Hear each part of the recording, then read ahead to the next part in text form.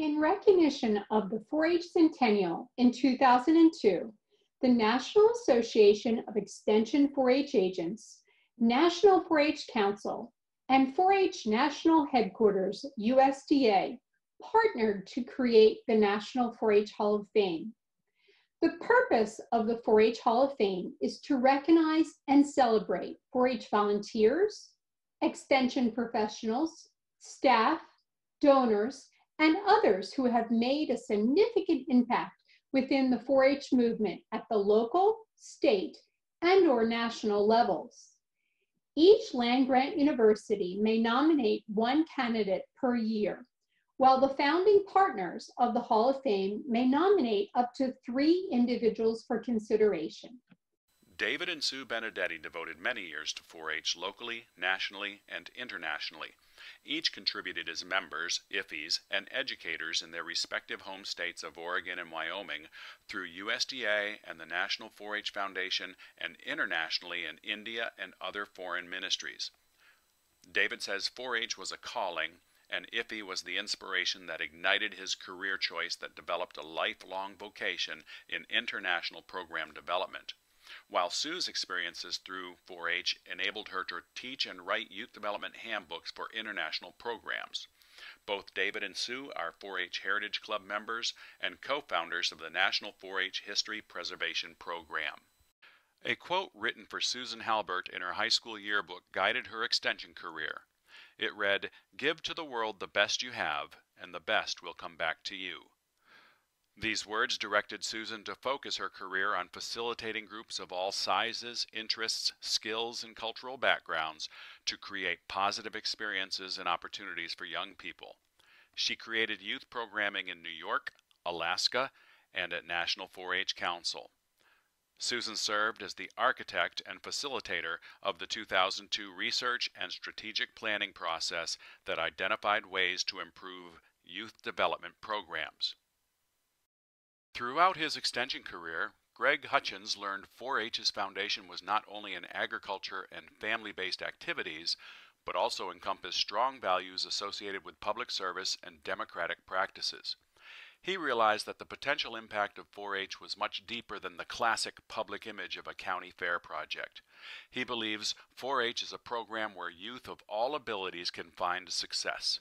From County Extension Agent to Assistant Dean of Cooperative Extension and State 4-H Youth Development Program Director, Greg discovered that 4-H was a never-ending quest to help all to become better people. Denver Lope, LSU Ag Center's former Vice Chancellor and Director of Cooperative Extension of 41 years, believed in youth. During his tenure, Denver encouraged all extension agents within the parishes to dedicate time teaching and training youth. Under his leadership, 4-H worked closely with the Louisiana Public School Board to incorporate 4-H into schools as a co-curricular opportunity, a partnership that remains strong today. Denver is fondly remembered as a person who always had a genuine smile on his face and would eagerly engage in a teachable moment during a 4-H event. Fondly known as Bubbly Bob, Bob Meadows served as the Virginia Cooperative Extension's Associate Director and State 4-H leader. However, Bob is most recognized as a camp enthusiast as he strengthened the educational program at Virginia's Airfield Camp, led a statewide effort for all 6 Virginia 4-H camps to become accredited by the American Camp Association, and directed the National Camping Institute. Furthermore, he established Virginia as an international leader in 4-H camping. A camping expert, Bob provided insight and advice to more than 23 states related to 4-H camping and risk management. A trailblazer in volunteer development, Theron McKinney was one of the first full-time volunteer specialists in the nation. One of his first goals was to double the volunteers' current involvement. He trained more than 26,000 volunteers to deliver educational programming. Theron's volunteer leadership models were adapted and implemented by several states. Then, under his leadership, the empowered North Carolina Volunteers established the 4-H Volunteer Association. Employed first with the American Youth Foundation, Theron remained faithful since both programs focused on youth leadership, and to encourage 4-H participation at AYF conferences, he founded a scholarship. Living her dream is what Darlene Baker Millard, the Arkansas 4-H state leader, did throughout her career and even now into retirement. At age 10, she wanted to become an extension agent working with 4-H because 4-H had given her the platform to shine. As a very shy Arkansas farm girl, Darlene had county extension agents and 4-H volunteers that believed in her and provided opportunities for her to grow.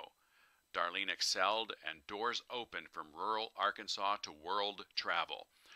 Through 4-H, Darlene learned you cannot always win, but you can learn from your experiences.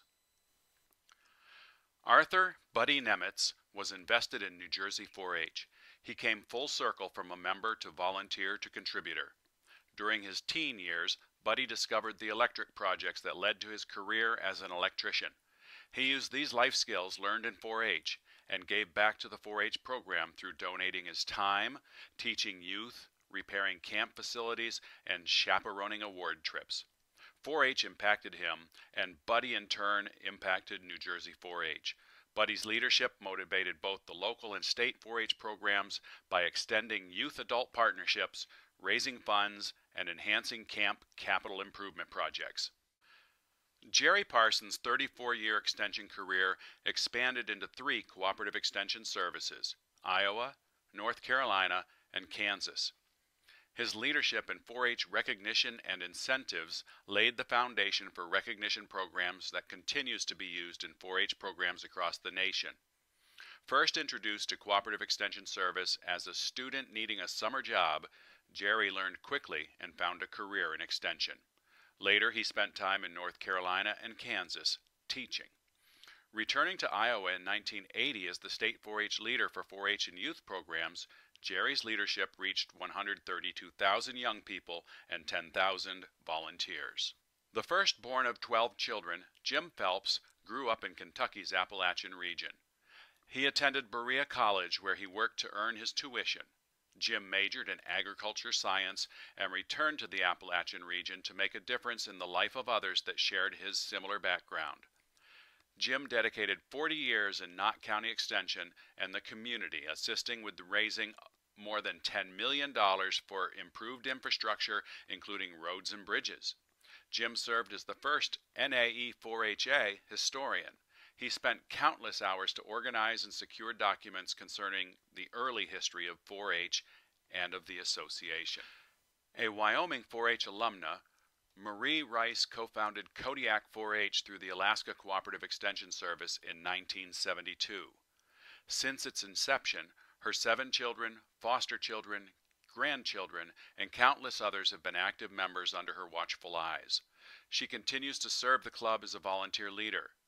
An elementary teacher and counselor, Marie's influences of 4-H and education provided her the opportunity to serve on a National Department of Education Ag in the Classroom team and Alaska's Governor's Task Force team. In 2019, Marie was honored as Agriculture Person of the Year by the Alaska State Farm Bureau. For the past 30 years, Oregon youth have been learning life skills in natural sciences, leadership, and communications, guided by Sherm and Faye Saley. A 10-year alumna of Oregon 4-H, Faye met Sherm at Oregon State University while studying entomology. Sherm learned how 4-H was integrated into Faye's life, so he embraced 4-H's experiential learning concepts too. A career Air Force family, the Saleys engaged and invested in several states' 4-H programs, teaching youth about natural sciences, especially entomology and forestry. Today, the Saleys continue teaching by using their 45-acre tree farm for hands-on learning. Glenn Snyder Jr.'s influence in 4-H spanned more than 3 decades, providing leadership for West Virginia's youth as a county and state educator. His background was in agriculture. From growing up on a farm, earning university degrees, and gaining first-hand experiences, he used the knowledge gained to positively transform 4-H and FFA agricultural projects. Glenn believes 4-H is a way of life, having influenced his family for more than 70 years. First his mother, and then his own family. He believes he was blessed throughout his career because he did what he loved and loved what he did. Bill Svensgaard says growing up on a farm near Canada and away from the outside world, 4-H became my link to a wider multicultural array of people. As a young 4-H member, he remembers being a delegate on the Minnesota-Mississippi Exchange before civil rights, hosting an IFI from Jordan, and traveling to Switzerland as an IFI.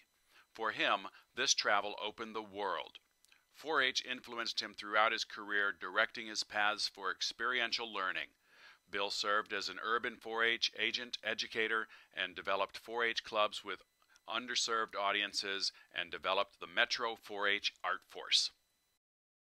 A career described as a journey in lifelong learning, connections, and partnerships is how Kendra Wells remembers her 34 years with Maryland Extension. Her work was grounded in the belief that youth, volunteers, and communities possess the knowledge and leadership skills to create programs and opportunities that meet their interests and needs. As Maryland's 4-H military liaison, Kendra coordinated outreach programs for youth in active duty, Guard, and reserve military families, along with Army and Navy youth development programs in Europe. A member of the National 4-H History Preservation Steering Committee, she assisted with the Voices of 4-H History Celebration. Helene Zoig has been the rock of the Hawaii 4-H program for 4 decades. While the 4-H program has gone through some rough times in the past, Helene's foundational presence assisted Hawaii 4-H through the difficult times. Helene's contributions improved the Hawaii community that led to activities and outreach programs for the underprivileged and mentally and physically handicapped, which are still impacting people today. Her pioneering spirit and can-do approach to challenges benefited countless individuals through Hawaii's 4-H program, including starting the first urban 4-H clubs, establishing clubs for handicapped youth, and coordinating the Japanese exchange. Unfortunately, due to the COVID-19 pandemic, the National 4-H Hall of Fame ceremony scheduled for October 2nd was postponed.